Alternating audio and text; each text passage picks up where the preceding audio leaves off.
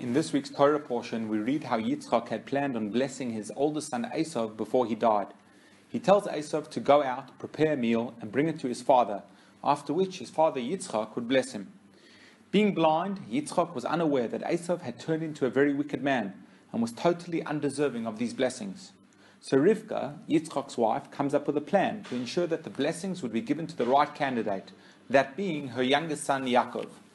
While Esav is out hunting, she prepares a meal and asks her son Yaakov to dress up in Esav's clothing, to enter into his father's room pretending to be Esav, and thus guarantee that he, that's Yaakov, would get the brachos. The plan bears fruit. Yaakov goes in posing as his older brother Esav. Yitzchak is somewhat suspicious, but in the end, when he feels the clothing, he is comfortable that it is indeed his son Esav in front of him, and thus Yaakov gets the most amazing blessings. It's an amazing story, but one that begs a very simple question. Surely there were other approaches that Rivka could have undertaken to ensure that the blessings go to the right son. She could have simply informed her husband about the wicked deeds of his oldest son Esav. Was there a breakdown in communication between husband and wife, between Yitzchak and Rivka?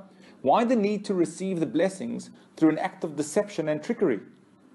Rivka, one of the matriarchs, specifically wanted Yaakov to receive the blessings dressed up as Esav because she wanted to set the precedent for all future Jewish parents. It doesn't take any special art to bless and impart the best of ourselves to those children who are always good, those who outwardly dress and behave as good Jewish children should.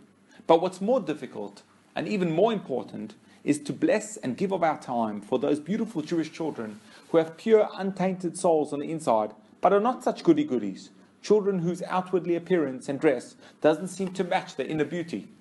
Rivka wanted to ensure that even these kids, the ones whose outward dress and presence reflect someone living with challenges and even rebellion, don't get left behind, and also receive the attention and blessings that they so rightfully deserve.